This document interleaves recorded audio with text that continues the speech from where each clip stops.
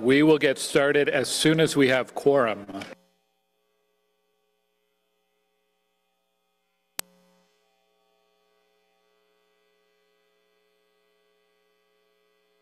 I see. Thank you, Councillor Menard. I see you. I'm leaving to go to the bathroom.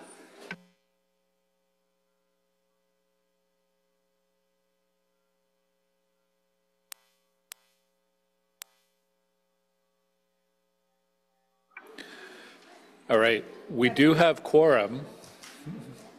2 online and 3 in the room makes 5. So we will continue through our agenda. Did we have to receive the last item, Eric? No? Okay. Then we won't receive it. We held item 6.1. This is the capital adjustments for Transit Commission. We had a technical amendment that was introduced by Councillor Brockington at the start of the meeting, and we held it for questions from Councillor Leeper. Councillor Leeper, what are your questions? Thank you, Chair. So I think I'm just, I hadn't seen document 1 previously. They look like important envelopes. And I'm just wondering what each is. What are we not going to do in order to transfer these capital funds back over into operating? So what is the station customer information for 1.4 million that is now being transferred out of that capital project, and how will it affect that? How will it affect that project? So, Mr. Chair, these are the 2 projects, 3 amounts out of 3 accounts on 2 projects that are cited in the amendment to the original motion. The 2 projects that we would ask you to reallocate authority on. One is a large project to put improved electronic information into stations across the system. There's a lot of authority for that. I think it's around $8 million. We're not in, as we're on that project and it's rolling, we're not going to spend all of that money in the year 2024. So we have the opportunity to repurpose some of that over into the Stage 2 transition account to meet our training needs in 24. We'll come back to top up for the rest of that project in future years. The second is 2 accounts related to Lee's Station, where there's a life cycle replacement of some equipment that's needed at that station. The amount that we're recommending to you to move over is money that we would not have been ready to spend in this calendar year.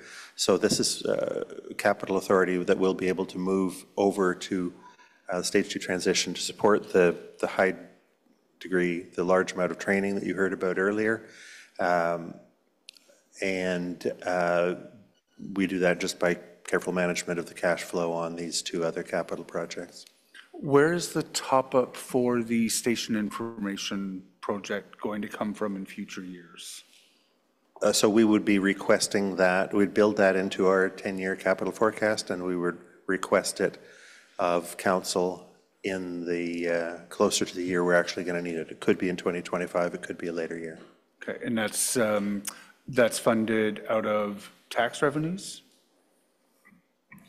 That would be part of the future capital budget for that year. So they get an envelope for that budget year, and it would be included in that budget. So it could be funded from various sources. That one, is it a TCA? No, then it would be cash. Yeah. So out of tax revenues? Yeah. Okay. Okay. Yeah, no, we're obviously making hard choices right now, so I get the need. But I did want to understand what we're not going to be doing as a result of the operational pressures that are on OC TRANSPO right now. So thank you for the explanation. Sorry to keep you here all morning, Isabel.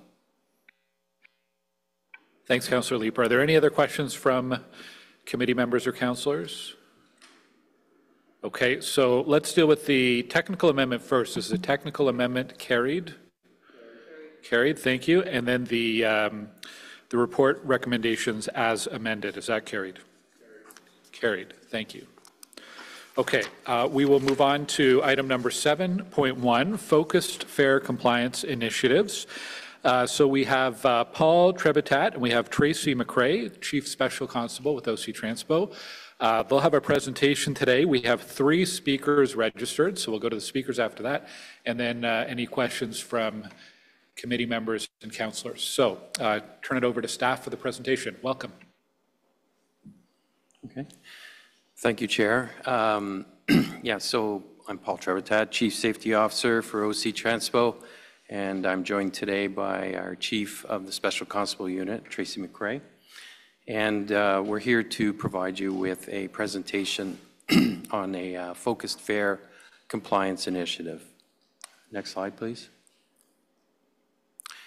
Before we begin into the presentation, I just want to remind folks where in the bylaw there is a requirement for anyone using OC TRANSPO property or vehicles to be transported from A to B within the city, that they're required to pay their fare.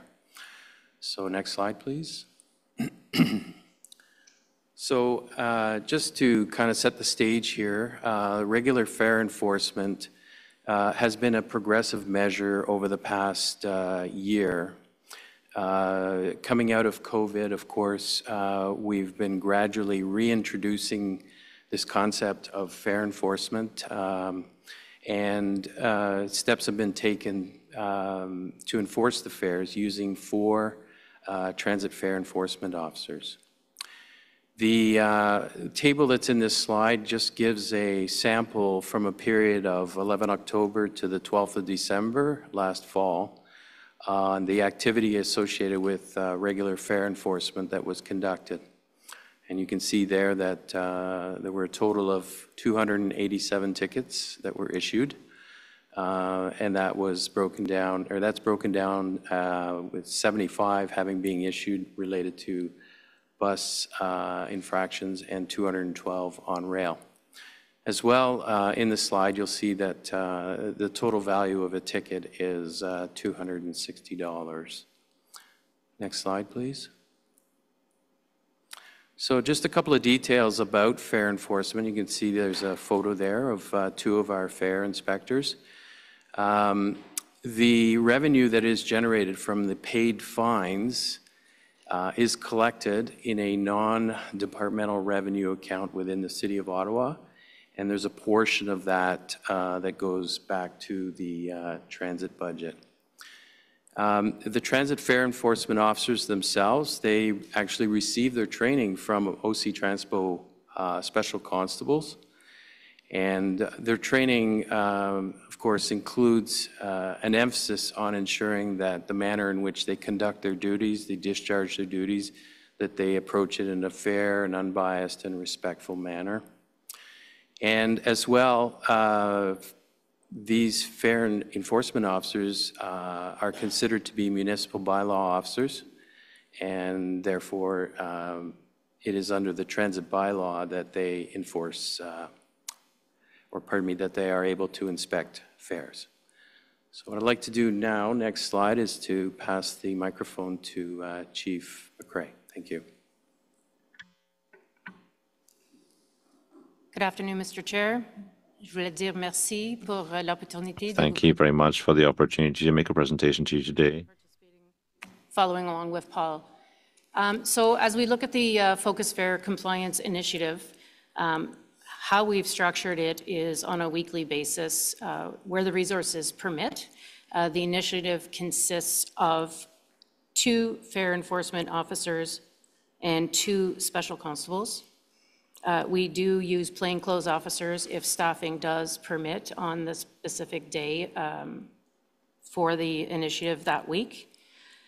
So we're focused on transit hubs for bus and rail across the transit system. So this is a citywide initiative. It is not focused in one area in particular, because we would like to create a baseline and better understand the offenses that we're facing across the system.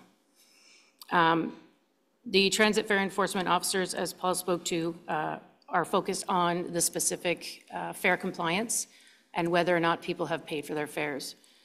That is their scope of work under their union, and special constables fall under a different union. So in order to respect those scopes of work, special constables take on the municipal, federal, and provincial authorities that they have for other offenses.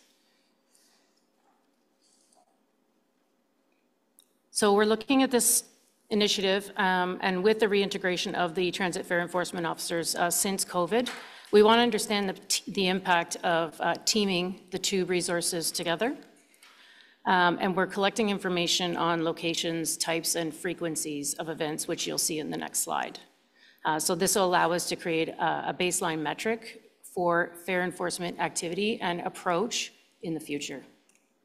Next slide, please. So as you'll see in this slide, the results to date on this initiative, we've had 5 compliance dates already, with another one coming tomorrow. So the 5 days are December 8th, January 5th, 11th, 19th, and 24th. And as you'll see from the statistics showing, the transit fare enforcement officers issued 114 tickets in total on those dates. And then as you move through the list on the special constable side for the various offenses, both again, municipal, provincial, and federal, the total is 64. Next slide. So the question really that I want to bring before Transit Commission here is, why is fare enforcement good for transit? And these aren't in any specific order. They're all equally important. Number one is to improve operator safety. Many of our bus operators are being injured on the job, in the workplace, because of incidents associated with them attempting to enforce the payment of fares before they board a bus. And so it's important that we put an emphasis on this and to ensure that, there's a presence of enforcement there on our system to remind people of the need to pay their fares before they board our transit vehicles. Secondly, why it's good for transit is because it maintains our system integrity. So public safety, public security is improved through bylaw enforcement activities in tandem with fare compliance. And we are OC TRANSPO as an organization examining some international best practices for the measurement of fare evasion in public transit systems. And our targeted campaign, this initiative specifically, is intended at random locations, is really intended to build confidence in the system. And then the third reason why fare enforcement is good for transit is because we want to reattract customers. We want customers to know that they paid their fare and everyone around them as well has paid their fare. And this is important for people to feel that, there's respect and integrity within the system. As well, this is an opportunity for us to attract additional ridership, to improve the prospects for increased revenue. And the third point that I think is really important, and it's around alleviating schedule pressures due to ensuring that there are fewer disruptions in the system. And that's a reference back to the potential situation where a bus operator tries to enforce a fare and then a situation ensues as a result. Next slide, please. So as my esteemed colleague mentioned, we are looking at this, and in order to do this and in order to achieve our goals, the end result is to protect the integrity of the entire transit system program. Through fare enforcement and as well through the Special Constable Unit, Special Constables, public safety is our #1 priority, and that is for riders and employees when they're in use on, or in relation to any transit property. I think we will improve the prospects of increased revenues with a standardized issuance and standards for compliance. It'll reduce disruptions in the system. So disruptions being that when there is an issue and a bus has to stop or slow down, special constables are involved, or there's a transit fare enforcement officer engaged with the individual if it's a fare enforcement, that those continue to lessen, and therefore our on-time service continues to rise. Improving reliability and productivity, not only on the on-time service, but also the reliability and productivity of our drivers, our operators, our mechanics, and all OC TRANSPO employees, which will increase the confidence in the ridership in transit system as a whole. It will also minimize lost time due to injuries, and this is something that we're working on a continuous basis. So moving forward, we'd like to bring further information to Transit Commission in May with an update. Next slide, please.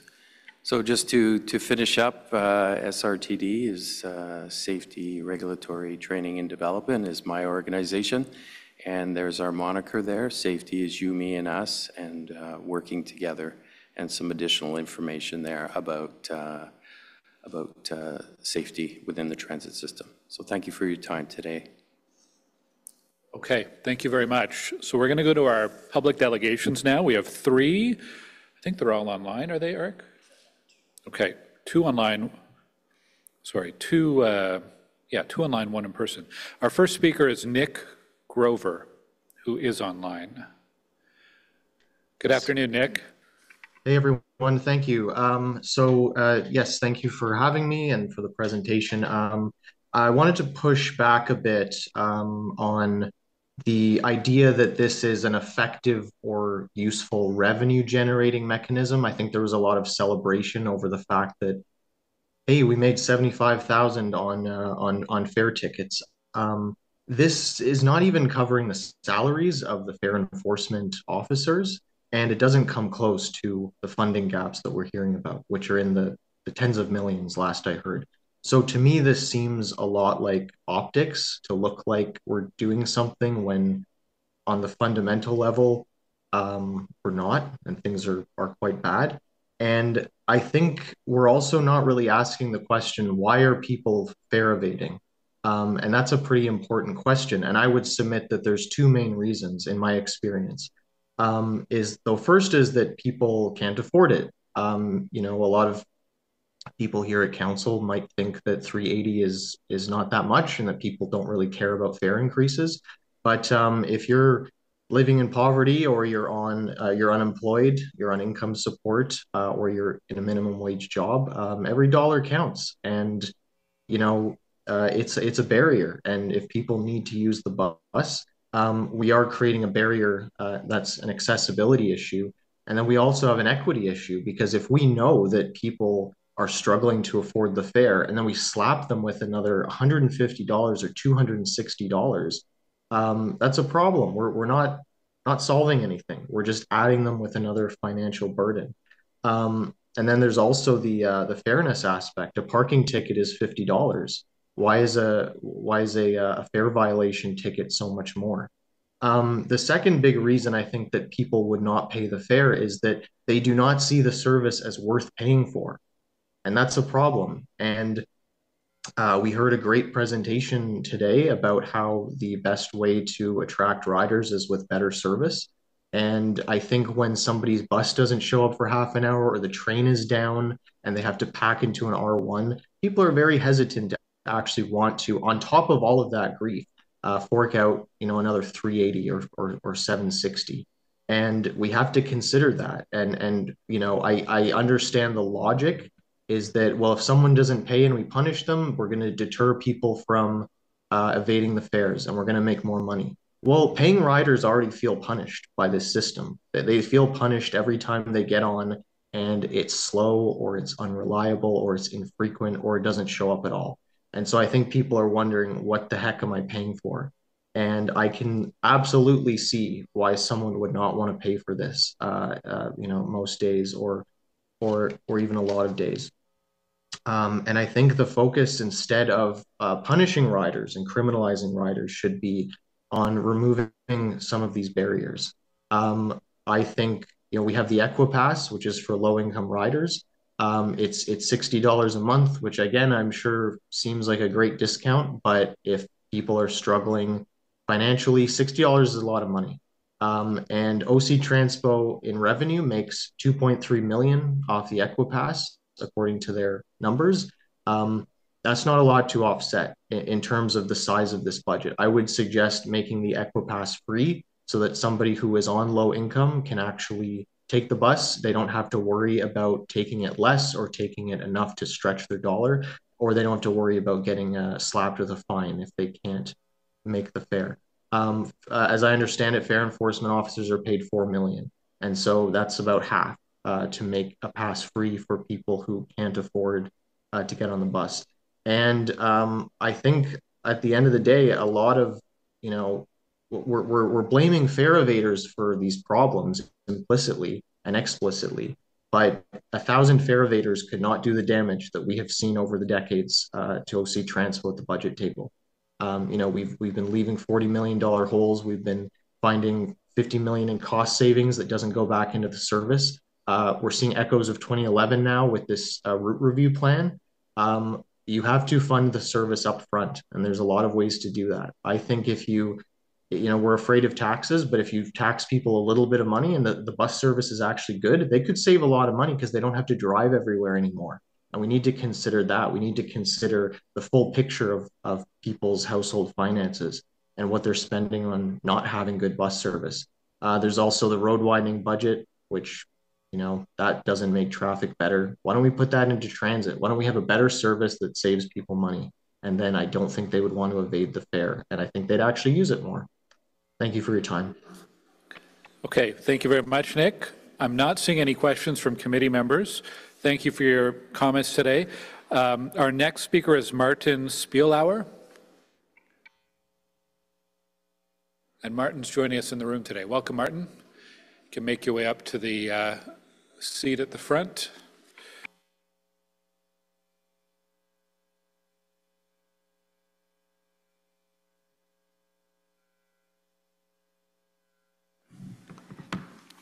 Thank you, Chair.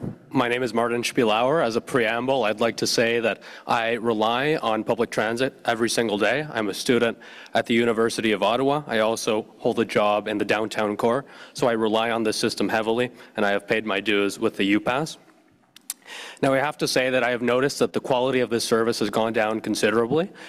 This is a service where 1 in 3 buses are delayed on some of the busiest routes, where the flagship Confederation line was incapacitated for a month just last year, and yet a system where the fares are the 4th most expensive in the country. So I think that the report put before us, where we cite a reduction of 25% to 30% of ridership, doesn't actually explain the reason as to why ridership went down to such a considerable level.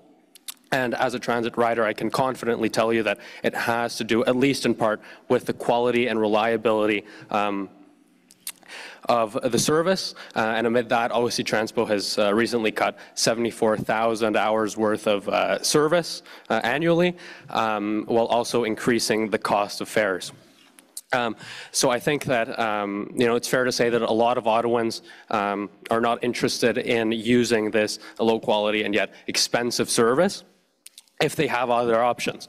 But this measure, unfortunately, touches people who have no other options but to take public transit. And the reason that I chose to actually come to speak here today is because yesterday I witnessed an interaction between an OC Transpo fare inspector and an individual who had not paid their fare.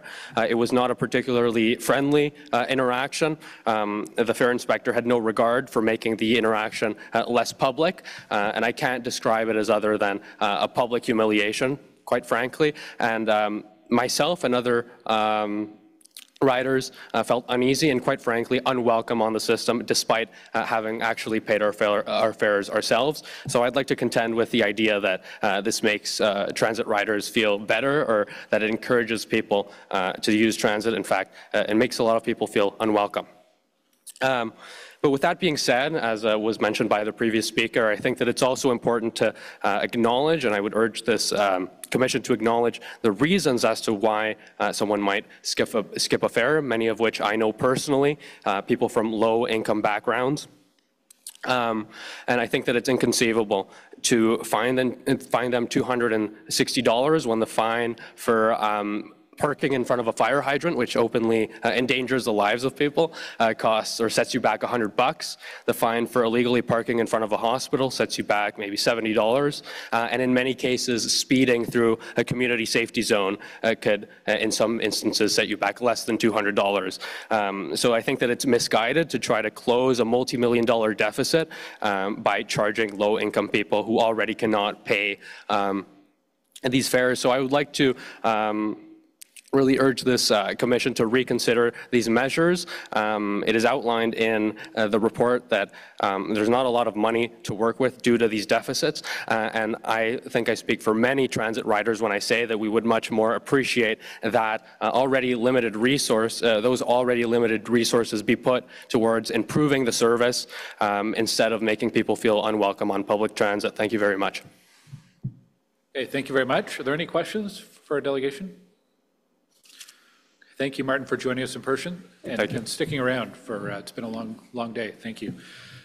Okay, our third delegation is Shayna Kainel. Shayna is online, I think. Yes, good afternoon. Bonjour, merci. Je me présente, je m'appelle Shana. I'm Shana. I live in Somerset Ward.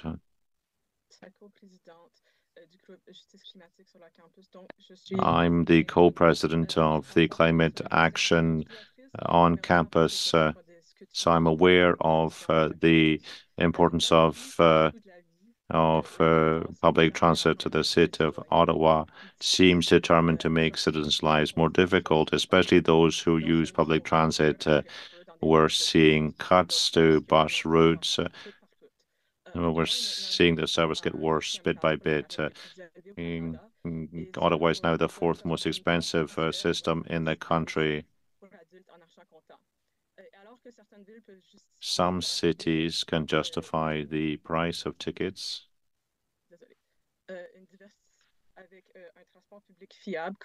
with a reliable system like in Toronto, Ottawa, because buses are continually late, breaking down.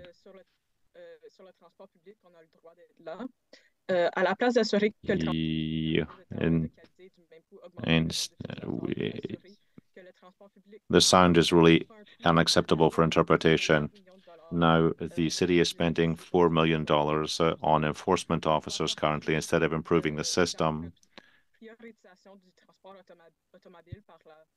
So what the city is doing is prioritizing travel by cars, and people are being turned off from using public transit.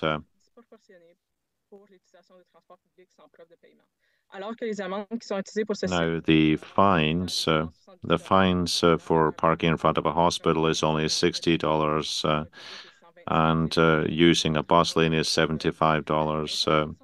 But a fare contravention is now $260. This shows really that it's more important for the city of Ottawa to punish people for not paying their fares than to encourage them to take public transit.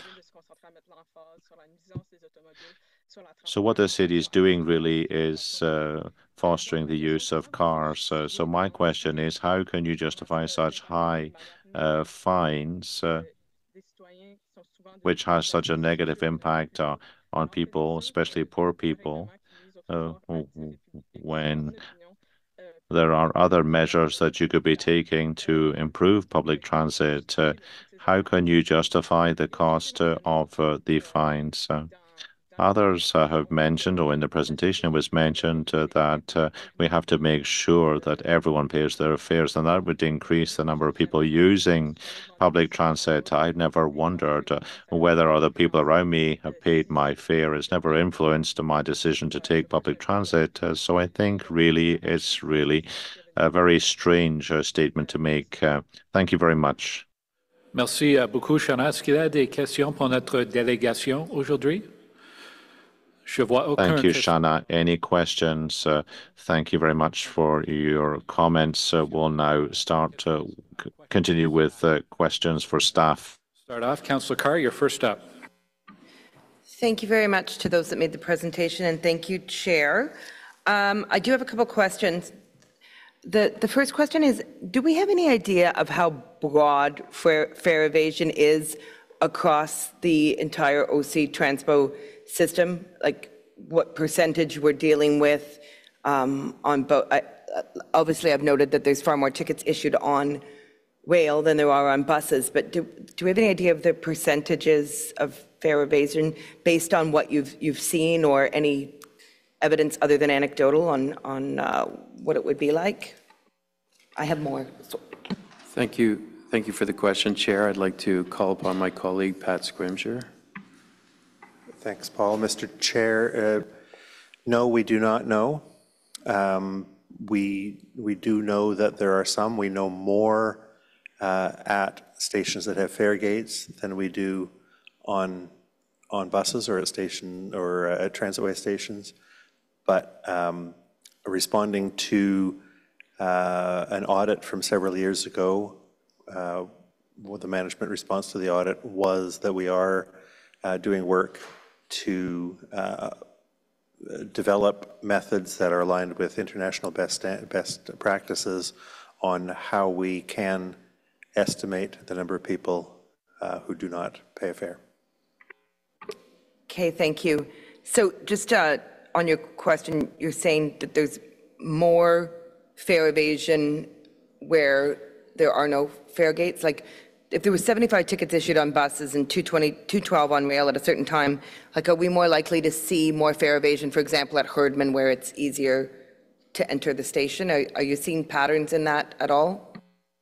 Mr. Chair, no, we don't know that, and I think we can suspect things like that, but we don't know the answer to any of those yet. We know that most people who ride on transit in Ottawa have a monthly pass or have a U-Pass, and therefore most people have prepaid their fare already. So just observing someone who gets on the rear doors of a bus without tapping their pass doesn't necessarily mean they haven't paid their fare. So we've got more work to do. At the O-Train stations, it is easier to tell the difference because someone either gets through the fare gate by having tapped their card or tapped their transfer, or they push their way through bodily, and it's easier to tell the difference. But we've got to develop a method that allows us to estimate fare payment and non-payment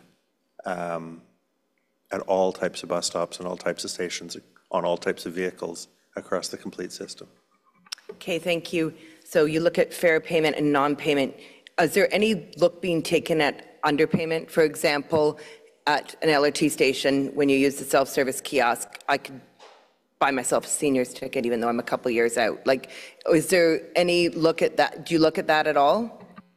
Yes, we do, and wherever possible, we take structural steps to reduce that ability for people to purchase a discounted fare they're not eligible for.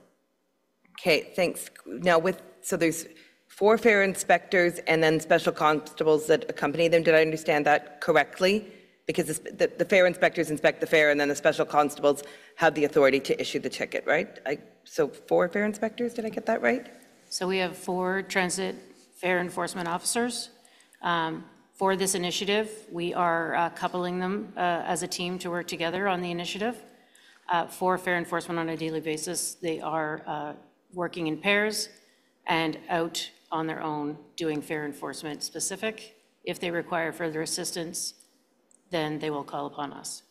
Okay, so on a certain route where there are fare enforcement inspectors, what percentage of fares would be, like on a bus, if you're at a station, what percentage of fares are being tracked, about like 3%, or do you have any idea?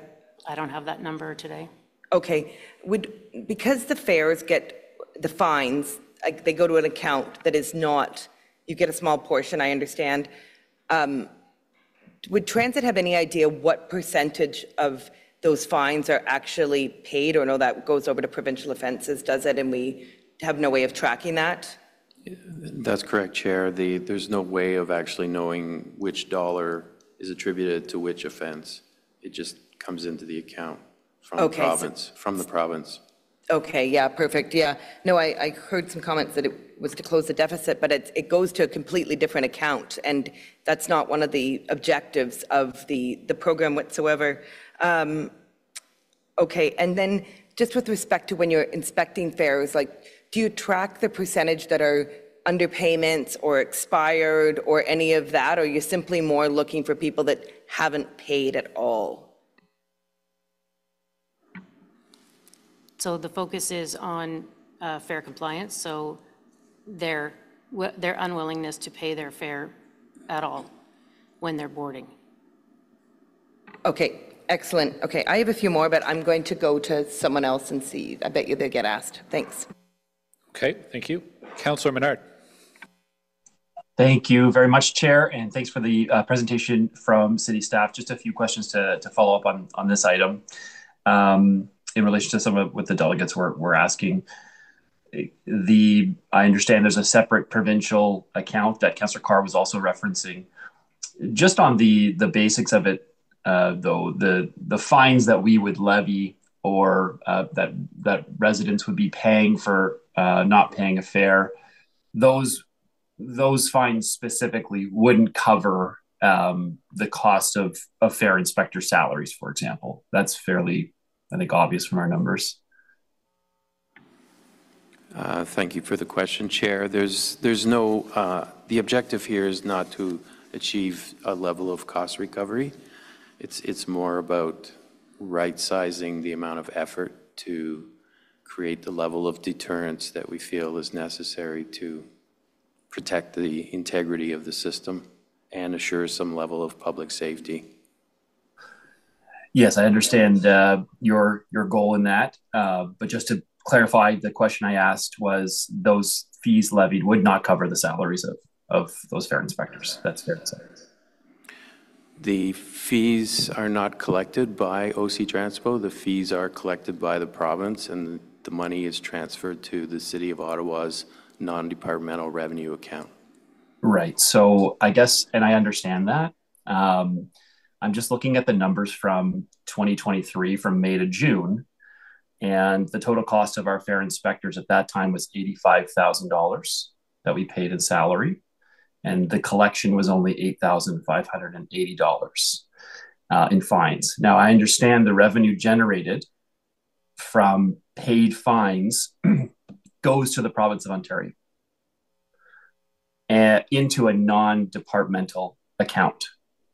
And where I'm going with this is that we receive a fixed allocation of $2 million, fixed allocation, I understand that's year over year, from the non-departmental penalties and interest revenue account, which goes towards transit services in general, is not specific to paid fines.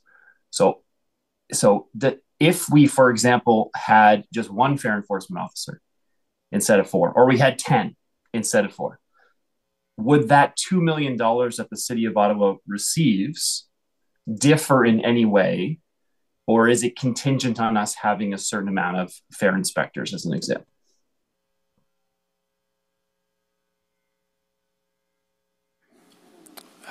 Thanks for the question, Chair. I really don't have an answer to that question. I apologize. My understanding before the pandemic, we had considerably more transit fare enforcement officers. Coming out of the pandemic, we have 4. Is it the right number? Should we have more fare enforcement officers? I don't know. No. Sorry, Chair. That's not the. I guess the question is, Chair, if we can just focus in on this. We received $2 million from the province under that general account. Does that number change based on the number of fare enforcement officers we have, or the fines that we levy? Or is it a static number, we receive that regardless? Chair, the answer is the 2 million is fixed, no matter how many fare inspectors we have. Okay, thank you. That's very clear, and I appreciate that, Madame GM. I wanted to ask about the 2019 Auditor General's report that stated and recommended that the city should determine how a system-wide fare evasion rate should be derived. We had some delegations speaking about the cost of fines compared to, say, like a parking ticket or otherwise, and how much more it is for fare evasion than other tickets in the city. Management agreed with the recommendation of the Auditor General that the city should determine a citywide fare evasion rate, taking into consideration the practices of other transit agencies. Has that recommendation been completed by staff yet? Chair, I know that my team is working with CUDA to have to address that. It's not something, it's not very easy to do so, because I used to say, we don't know what we don't know, right? We don't want to say that it's 2% where it's 15%, and we don't want to say 30% where it's 5%. So that's why we need a common agreement with other transits to make sure that we can evaluate that. However, the job that Chief McCree and Paul Trebuchet are doing now, those jobs will help us to see what kind of issue we have to address now. And what we see with those two exercises, the problem is very important, and we have to address it to minimize the fare evasion. Okay, I thank you for that, Madame Alcarmen. I would just say that we really do require some estimates for the overall financial impact of fare evasion and the effect that regular fare enforcement may or may not have on the rates of fare evasion.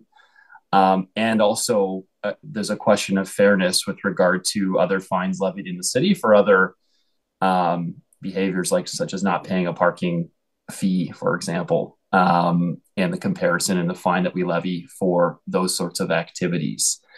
I think further to that, there is some potential cost-benefit analysis that OC TRANSPO should be doing with regard to that $2 million fund that we receive, regardless of fare inspectors, and whether or not there is potential savings for the city if that is going to be received, regardless if there is 10, 12, 1, 3, 4 fare inspectors out there.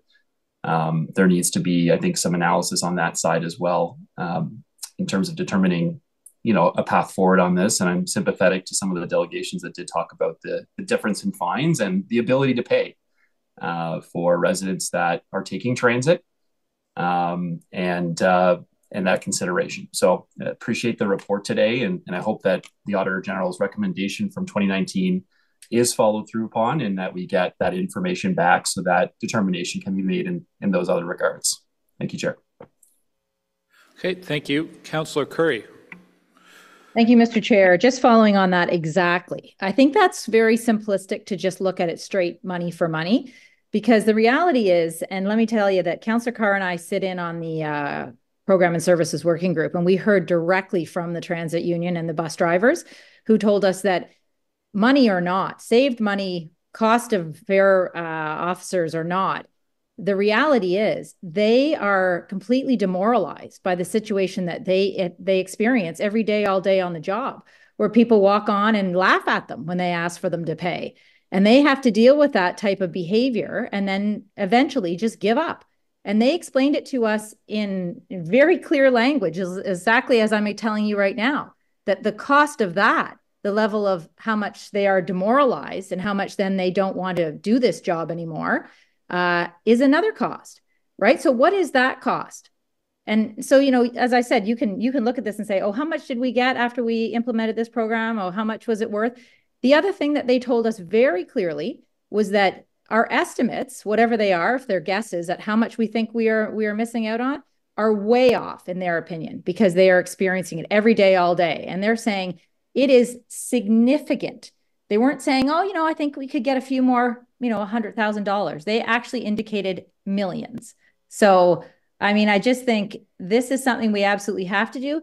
The other is the deterrent factor of people who can pay for the fare, who then say, well, if there's no fare officers here, there's no special constables, I'm just not going to pay, even though I can pay. But knowing that there is someone there or that they may be concerned, they will pay. So these types of things, they're very difficult to measure. I'm not indicating, oh, this is just simple. We should be able to figure this out. But I'm telling you, these are real stories from people who drive our buses every single day, telling us they think this is one of the number one things we need to look at. So I do want to make those comments on behalf of the union members who spoke to us. The other thing I want to ask is, do we know how much our fines are compared to other cities?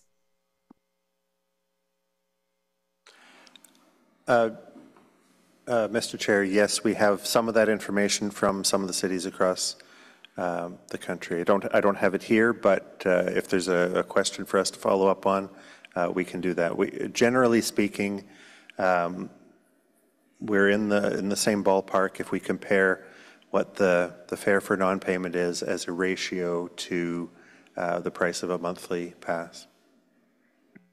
Okay, great, thank you. And so is that how we decided? I know someone sort of asked this question as well, but I wasn't sure I got a clear answer. Like, how would we actually determine it? I know that was part of the AG's report, but is it based on that it's the cost of a monthly pass is what we think is adequate, or how do we actually calculate what the right fine should be?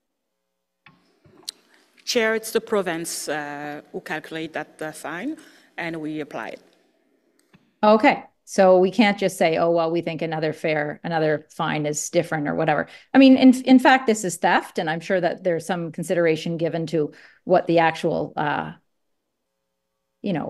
action is. This is an actual offense to be stealing from someone else, right? It's like shoplifting. You're actually stealing.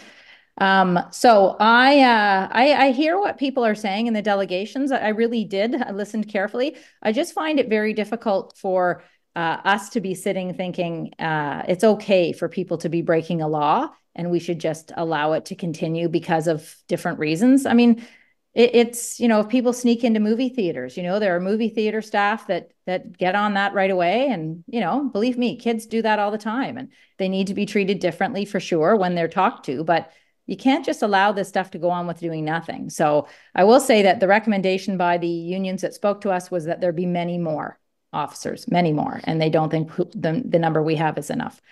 Anyway, those are all my comments today. Thank you, Mr. Chair. Okay, Councillor Leeper. Thank you very much.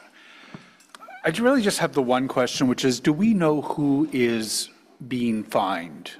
Chief McCrae spoke in her comments to, fair enforcement. And I'm guessing that fair enforcement officers probably ask affluent riders for proof of payment as often as they ask people who don't look affluent. But who actually is evading fines? What is there and being fined? Do we know anything about the demographics? So at this time, as part of the initiative, as we reintegrate the Transit Fare Enforcement Officer Program, that is part of the initiative, is to establish the baseline. What demographic are we looking at? But when you do speak to the transit system as a whole, I mean the transit system as a whole, which means the entire city of Ottawa. So they cross east, west, north, and south. So it is a broad range, and it does affect everyone. So, and it's not, it depends on the station. The demographic will depend on the station that they're at.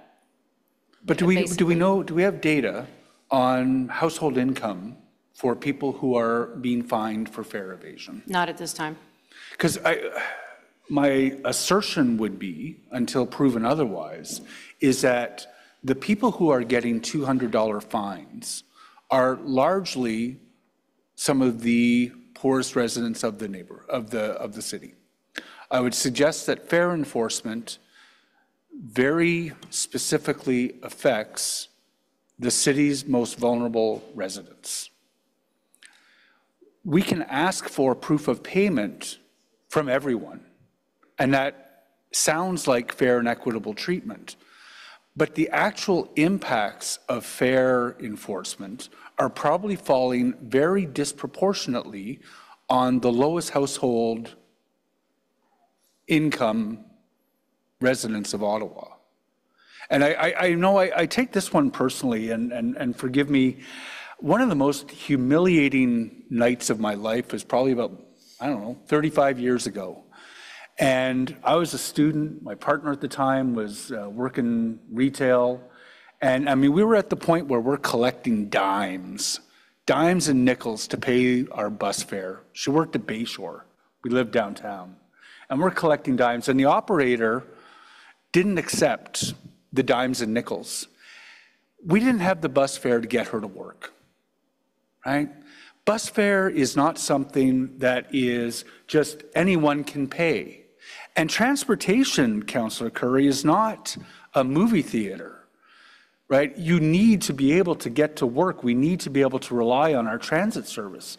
And yet, we treat it like it's buying a box of popcorn and a movie in which everyone has to pay. I don't think targeting our riders with fare enforcement blitzes is fair to the most vulnerable residents of Ottawa. I know we're going to have really serious differences of opinion on this council around that. There's a lot of sort of Old Testament, I got to pay, you got to pay. But I would love to have some demographic data to inform our discussions around this. Who is really affected by fare enforcement? Because I'm going to suggest that until proven otherwise, I don't believe it is the affluent residents of Ottawa. I believe that fare enforcement particularly affects the most vulnerable residents of Ottawa. And when laws affect the most vulnerable disproportionately, that's when we start moving into unconstitutional territory and courts start striking laws down. Because that's not a fair and equitable society when we have laws and enforcement that specifically target the most vulnerable.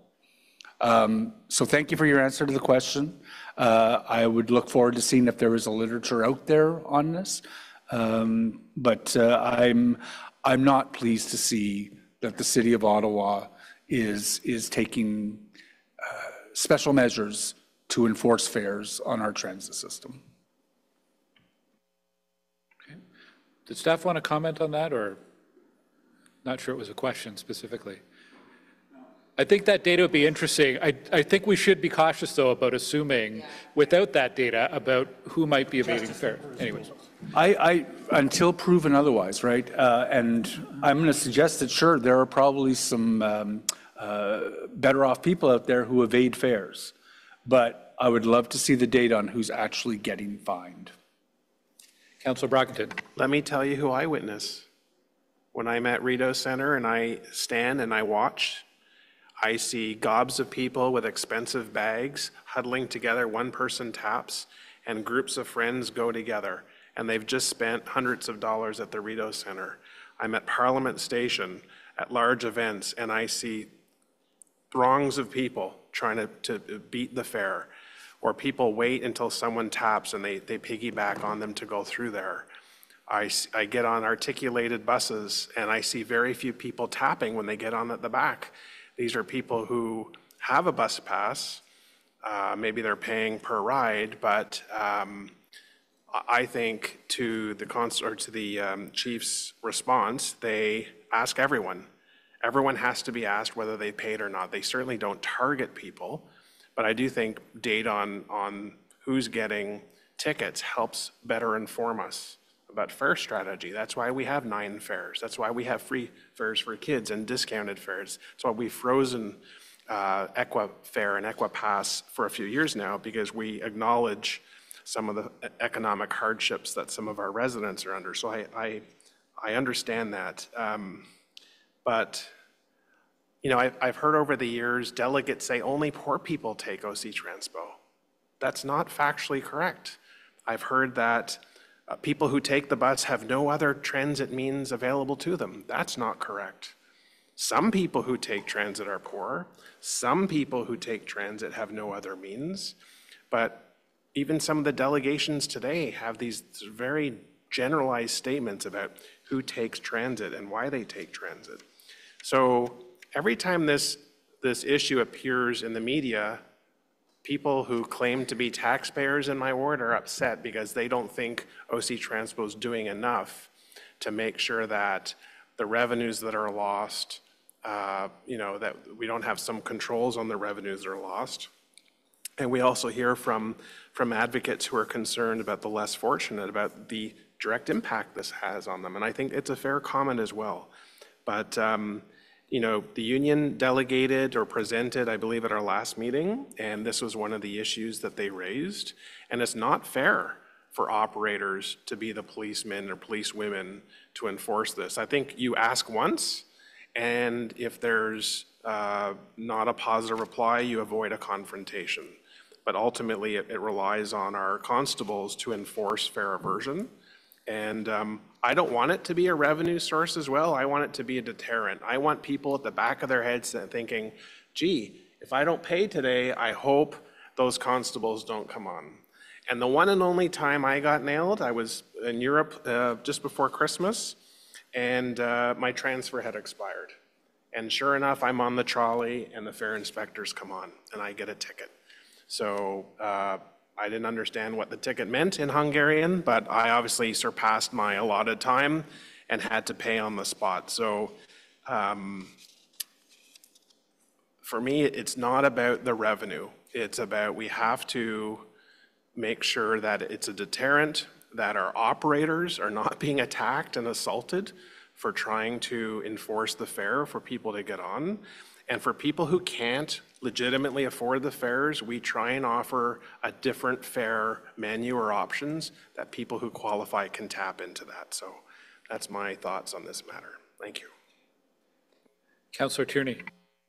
Great, Mr. Chair, and I won't get into discussions about other councillors' opinions because we all have our own opinions, and we shouldn't be afraid to express those.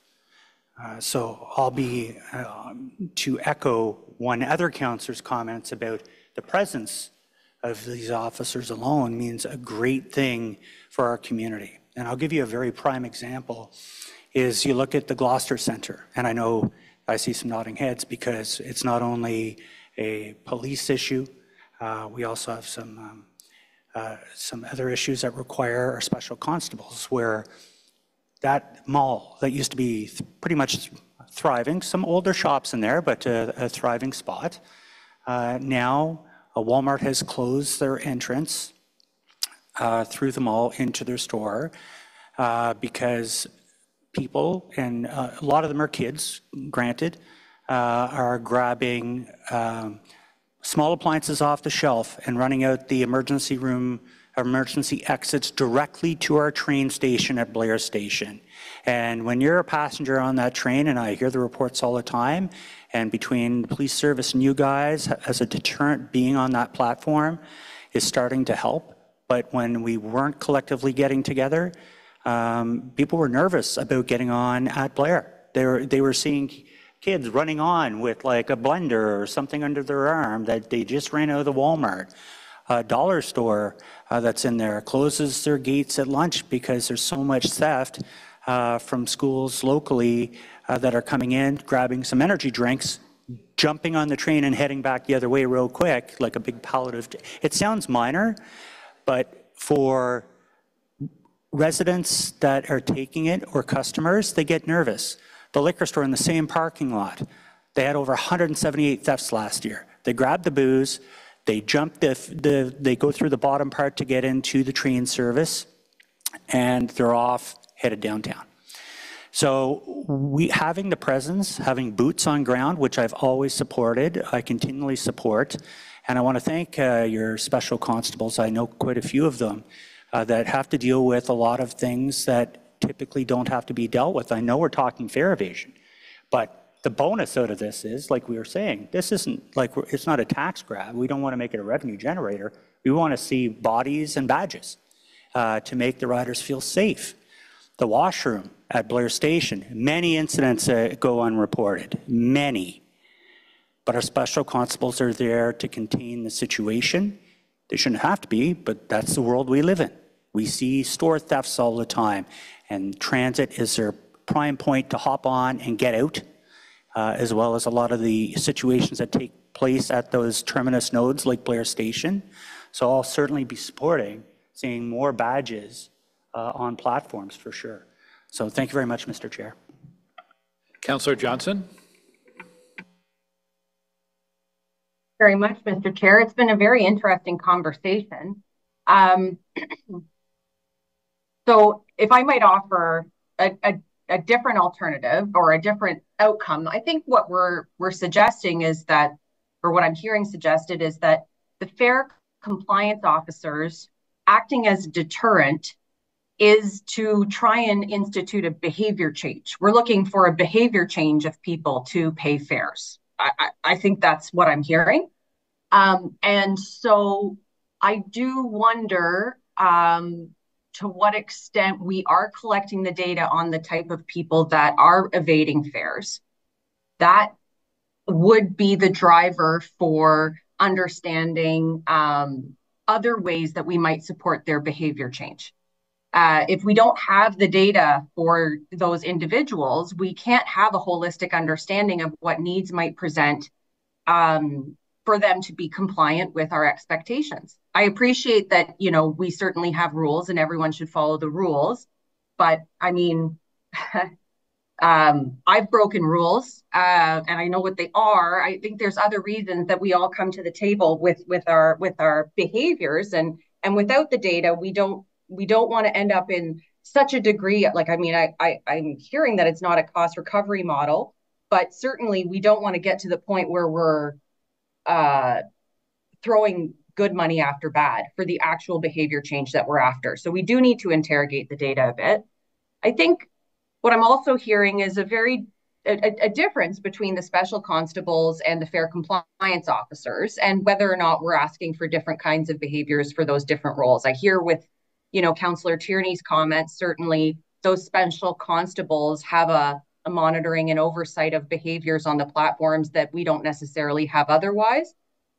In some of the other parts of this conversation, we're talking about fair compliance. So I think just making sure we have a distinction in our approaches for those two roles will be important. I know many of you know, but I used to work for an affordable housing landlord that had field staff. And I continue to use this example whenever we talk about anyone who is a City of Ottawa employee who is technically in the field, whether that be public works officers, whether that be building code inspectors, whether that be now perhaps fair compliance officers. Each of these individuals are a touch point. They are a touch point between our residents and the reputation for the City of Ottawa. And so we, as their employer, should be supporting those interactions with residents. So when I hear one of the delegations suggest that it was a combative or an aggressive altercation, I can't imagine that that fair inspector was feeling supported to have that conversation in a productive way. So I wonder, you know, what kind of support are we offering to those guys so that they're not getting into a pinch point? Do they have the empowerment to, you know, as they're issuing a fine, educate those about the Equipass and Community Pass offerings? Is that something that those fair compliance officers would do? Do they enter into those conversations with residents?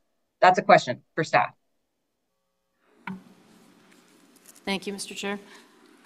Just in answering that question, so there's a couple of pieces to that.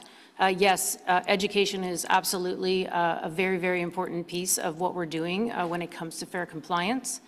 I always encourage my officers, whether they're special constables dealing in a criminal matter or the transit fare enforcement officers dealing on a fare issue, if it's identified that the individual is in a place where they may not be able to afford it or they are having other types of issues, that we introduce them and offer them community programs. There are programs out there that offer free bus passes. There are programs out there that offer reduced passes and allows them the opportunity to take transit and not have to worry about attempting to fare evade.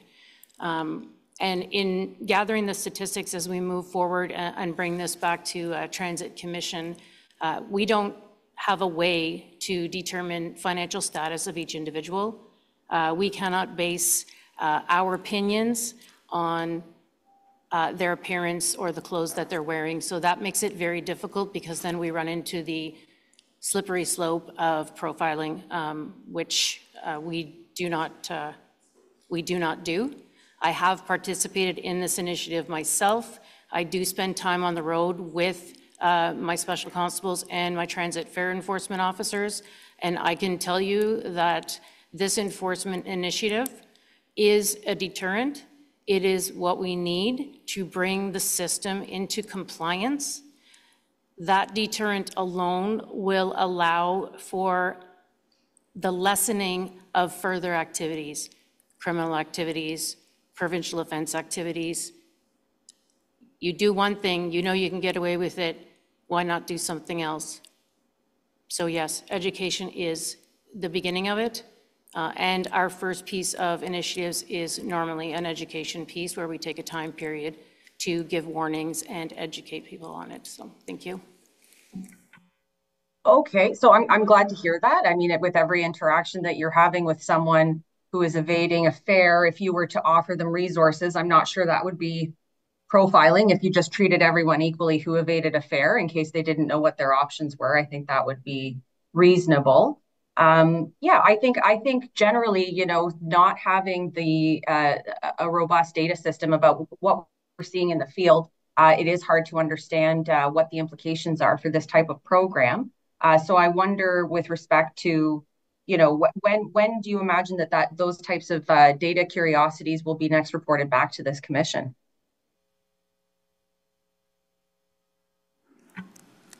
Mr. Chair, we're looking at this time at the potential of a Transit Commission meeting in May 2024. Okay, thank you very much. Great, Mr. Chair. Just a quick point of order. Since my name was used by the member, I just would like to respond. Quickly, yes. Thank you. And just to be very clear, I think I did indicate in my remarks that this is more than just fare evasion and having boots and badges on platforms. I also mentioned we probably shouldn't talk about other members directly. And I said we're entitled to our own opinions. We've talked about a lot of other things, trying to find some free fare. People are entitled around this table to exercise what they think, and obviously the chair can reel them back in, but I think my points were made very clear. This is not strictly fare evasion. It's also about the safety and security of the people that are on our express systems and our bus systems. Thank you. Councillor Carr. Thank you very much, Chair, and thanks for letting me have a quick round two. I'm glad it came back on the end. I found it very interesting. I think the demographic data will be extremely interesting. I think most people know I was in the federal public service for over 20 years, and I cannot tell you how many conversations I have heard on office floors over the years about, did you pay your fare this morning? Did you pay your fare this morning? How do you get on the bus? It was rampant in the federal public service to not pay your fare. And every single department I worked at, I heard those comments. So I will not make any comment on who's being targeted. I believe it is probably all over the system. And I certainly have heard from bus operators who have called my office, who I maybe live in my ward, or maybe they're calling me because I'm on Transit Commission, who have talked about how stressful this is for them. And thank you to Councillor Curry for mentioning the fact that we had that separate briefing for program and service review, where we heard the concerns of the bus drivers directly on how stressful it is for them to feel that they have this issue. So I am absolutely interested in that demographic data. I would never want us to be targeting vulnerable people. I will happily continue to increase and make more fares free for the most vulnerable residents. That's a priority for me. But I do have a couple questions. So at that meeting that Councillor Curry and I were at, we heard loud and clear that one of the biggest issues that the bus operators felt was the use of the back door on those shorter buses, so not the articulated ones where there's a name for it, swiper. Is that, and that really only came into effect, I believe, when they started opening the back door when the LRT came into place and there was a longer walk, was there? I wasn't sure I understood all the details, but is that the policy to have that back door of the shorter buses open in order to reduce the amount of time that people have to run? Yeah, absolutely. Thank you for the question, Chair. So it's a good question because we talk about the on-time performance earlier, and this is exactly what we're trying to do. It's to reduce the time to embark, so by opening all doors, but we want people to go, even if they don't have the tap, they can go in front, and at the Transit Way, it's a good example where we open all doors because, you know, normally you should have paid your fare before to be at this location. But unfortunately, what we see with those exercises, it's unfortunate people don't want to pay because probably, and as you just said, and I'm sad to hear that, but you know, people don't care because maybe they think we don't care. Yes, we do care. And that's why we are doing that, and we'll continue to do it. And I want to say as well that one of the things that Paul Tributat said is the number of injuries related to that, because the bus drivers, they don't want to see that. They hear us that we're struggling with money. We are asking money to the province, to the feds, etc., to help us. So I think we have to help us first, then people will help us. Yeah, so do you hear frequently from bus drivers who talk about this situation? Like, is this something that comes up in management meetings where they've expressed that within the management structure of OC TRANSPO? Chair, yes. And that's why even before the president of the union came here in December, I have asked my team to do something because I have heard a lot from the bus drivers, even myself, when I go to see them and speak with them, they used to tell me, hey, Renee, do something because there is a lot of people who don't pay. And, you know, in Montreal is the same thing. So there is something after the COVID, something has happened. We don't know why, we don't know the reason, but there is something and it's worse now. This is a fact, really. Yeah, so obviously it's very difficult. You're balancing the needs of those workers against, you know, making sure that we're protecting the most vulnerable with transit fares. Very difficult question.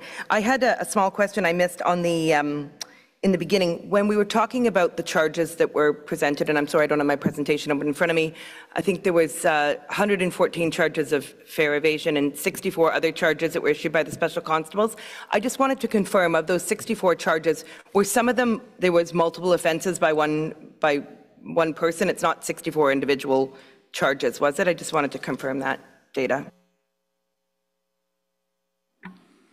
So the 64 charges that were laid by the Special Constable Unit, some of these charges can be multiple charges under different acts for one individual person. Okay, that's what I assumed. Okay, thanks very much, and I really look forward to receiving that demographic data so we can have an informed discussion and really understand how we can better improve our programs and not hurt the most vulnerable, but at the same time ensure our drivers are protected. Thank you very much. Councillor Leeper. Thanks. I just wanted to make sure it was clear. I'm not suggesting that OC TRANSPO itself are the ones who would do the kind of data gathering that I think would need to inform an approach to fare enforcement. It's probably an academic study at the end of the day. Clearly, Chief McRae, you can't ask people as you're handing them a ticket, what is your household income? And I just want to make sure that that is very clear. There are ways of getting at that information. I don't think those are available to OC TRANSPO staff. Thank you. Thank you, Councillor. Any other questions? Wanted to share a very simple piece of feedback I had from a resident. I'm paraphrasing, but when they heard news reports about this report coming up, they said, it's about time. I pay my fare when I get on the bus. The person next to me should be paying their fare too. And I think Madame Amilcar expressed it, and Chief McRae as well. Paying a fare is a fundamental part of using transit. And if we don't show attention to enforcing fare payment, it's a slippery slope down to all of the other points of courtesy and safety and respect that we expect of riders and of staff and of everyone who's involved in public transit. And it's incredibly important beyond any money that might be collected by fares to ensure that people have confidence in the safety and security and people have respect towards each other when they're using public transit. I think it was a good discussion and some issues and concerns raised. That's reasonable, but I hope this helps put the message out there to riders that we do care about compliance when it comes to fares, and people can expect to see an inspector or a constable or both, and there's a consequence if you don't pay your fare on OC TRANSPO. So we need to carry this report. So is this report carried? Or received, rather? Received. Received. Okay. Thank you. Thank you to staff. That's the end of our regular items. We have no in-camera items. Are there any notices of motion? I know we have one inquiry from Councillor Plant. Councillor, if you're still with us online, you are welcome to read in that inquiry, and I think the Vice Chair will formally put her name on it on your behalf. Oui, bonjour, salut tout le monde, j'espère que vous allez bien. Hope everyone is doing well. A lot of questions on, especially is from our local TRANSPO users. C'est pas un secret, les usagers du TRANSPO me tiennent beaucoup à cœur. Paratransport users are dear to my heart. We have many in my riding. There are also some that do not have. So my inquiry is, how many posted paratransport stops are there and where are they? A list of locations or on a map would be helpful. Where is this information available to the public? What is the policy documented operational practice for snow clearing at posted paratransport stops? And is the stated policy that they do not clear the stops? Where is it written? What policy is it? What is the policy documented operational practice for clearing regular bus stops for comparison? What is the rationale for the policies in question 2 and 3? And how are the different posted paratransport stops treated differently, such as if they're on private property, city property, CCOC, NCC, etc.? Alors, merci beaucoup. J'imagine, est-ce que la réponse va être So, are we going to answer this at the next meeting? I just want to know about the timeline. I think staff would have a look at that request and determine how long it would take. I think the approach is always to answer inquiries as quickly as possible, unless there's additional research and work involved. But staff's preliminary look, is that something you can answer? Absolutely, Chair. We should be able to come back at the next TC. Okay, Merci thank beaucoup. you. Okay, any other business? I don't think so. Then we are adjourned. Thank you to staff. Thank you to everyone from the clerk's office. It was a long meeting. Our next meeting is Tuesday, March 18th, a little bit different because of a March break. Have a great afternoon. Merci. Thank you, Chair.